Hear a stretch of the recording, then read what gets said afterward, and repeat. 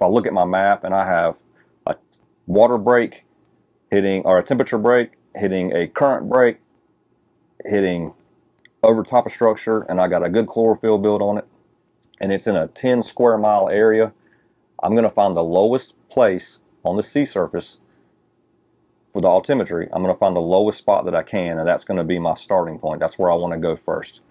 The reason is because there's more upwelling underneath that, creating that sea surface temperature. I mean, that sea surface height to be lowered. It's creating a vacuum on the sea surface. So, using our machines, I don't have any subscriptions service on my Garmin's. On my Garmin's, I'm watching water temperature, and I'm keeping in, I'm keeping all this information side by side with me.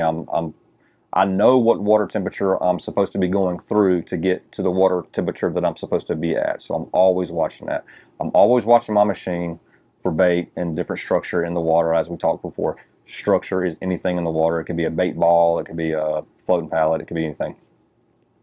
So I take all that information the night before that I go fishing, and I use my machines to my advantage. We could talk about wind direction. Wind direction here, the old saying is that if the wind's out of the east, the fishing is the least. If the wind's out of the west, fishing is the best. I found personally we kind of catch better. We get better days on the southwest wind. A northeast wind here can get really sketchy because the northeast wind is blowing against a southern or a northerly current. So if you have a current going north and you have a wind coming out of the north, you can imagine that just it creates waves. It's intolerable. It's not fun. Nobody enjoys it. East wind is just about textbook. The bite's not as good on an east wind. Not to say you won't get bit, but typically we get bit better on the west wind or southwest wind especially. The moon has a lot to do with it, the lunar effect. The Wahoo, we typically seem to catch fish either 3 or 4 days before the moon or 3 or 4 days after the moon. So, and we'll probably get in that a little bit deeper, but the lunar effect, I mean the sol lunar or whatever, the barometric pressure, I like to catch fish. I mean, I like to catch fish all the time, but typically we catch fish. Our best bite is in about 30, 29, 30. That's when we typically see that better bite. And there's really nothing special as far as, you don't have to go extravagant on your machines. Like, let's go back to the depth finder, to the Garmin's. I run a BM175 transducer, but you don't have to. I run that because I swordfish as well. As long as you can read, like we said, I'm typically not fishing over 400 feet deep, so as long as you can read up to 400, 500 feet deep, and with these new machines nowadays, I mean, that's like your off the Walmart shelf, hummingbird. You can buy $100 hummingbird, stick it on your boat, and you can read 400 feet deep. The electronics nowadays is like, it's insane to what our dads and grandfathers were using back when they had the flash thing, back they used to stick the thing down in the water beside the John boat.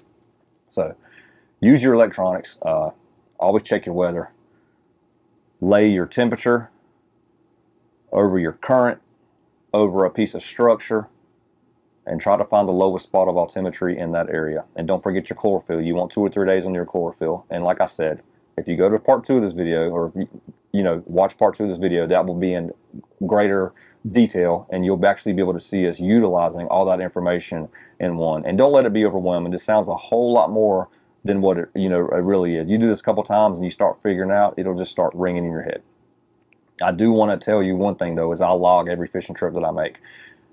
When you write stuff down, even if you never look at it again, if I know today I looked at my satfish and I had a 78 degree water against a 76 degree water, it was in 190 feet. It was on, I had a 2.5 day chlorophyll build on it, and it was in 0.9 altimetry next to 1.4. I'll write that down in the book.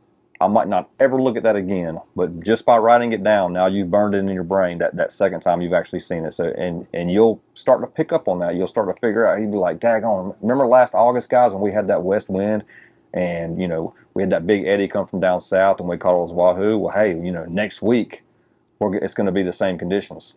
So do it. So it's all about information. And that's, you know, your electronics provide you with that. Sea surface temperatures, your water temperatures, your depth. You can read the bottom with your bottom machine. And there's I mean, it's limitless. There's so much information you can gather from all these machines and all these services, and why wouldn't you use it?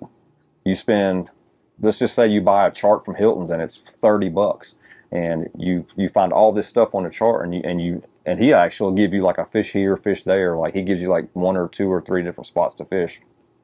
Well, I've done that for years. I've paid Roths and I've done all that, and I've learned reading those synopsises that they send you on that. You're basically going to school for free. It teaches you, if you read that to where they're telling you, you'll learn how to read these maps, and you'll be like, oh, well, that makes sense. He had a 3-day chlorophyll buildup in this eddy of water that was in 1,000 feet, and now that eddy of water, now it's in 250 feet of water. There's got to be fish in there. I mean, that's your information right there. You teach yourself how to read these charts, and the more you do it, the more it's just going to be like second nature. You know, it's like riding a bike. You take the training wheels off one time, and your dad pushes you down the road, and you fall off. You get on it and you do it again, and sooner or later, you know, you're riding a bike every day with your buddies. You're riding over to buddy's house. It's the same exact thing. So log all your information that you can. Even if it's on your phone, there's really no excuse. We all have smartphones. It takes 5 seconds. You can voice text a note on your smartphone quicker than you can find your house key to get in your house. You know what I mean? So there's no excuse. Use these service providers. Use them all. Like I said, I use Satfish. Satfish doesn't give you a fish here spot. Hilton's does. Roth's does. They give you these fish here spots. Like, this is the #1 spot. This is the #2 spot. I paid for all those services for a year, and they are great. They are awesome. I mean, I highly respect them. With the service that I use, I take all that information, which is the same thing they have, but I actually make my own synopsis. So really, at the end of the day, it's my fault if I don't catch fish. So log all your information. Use your electronics to your advantage. Use your radar if you have it. You know, use your depth finder. Use the fishing reports, which is a whole nother thing. Watch your fishing reports. I mean, there's tackle shops provide them. There's Instagram, Facebook, Twitter, all this stuff. All this information is there. You just have to use it. So that's my advice on that.